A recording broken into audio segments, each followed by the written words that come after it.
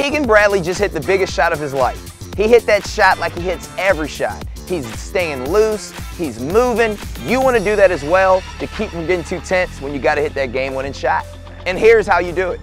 Don't be afraid to keep it moving. You'll notice how Keegan never stood still once. And then you want to find that winning waggle to ease your tension so you're not too tight. That way you can hone in onto your target to hit that flawless golf shot.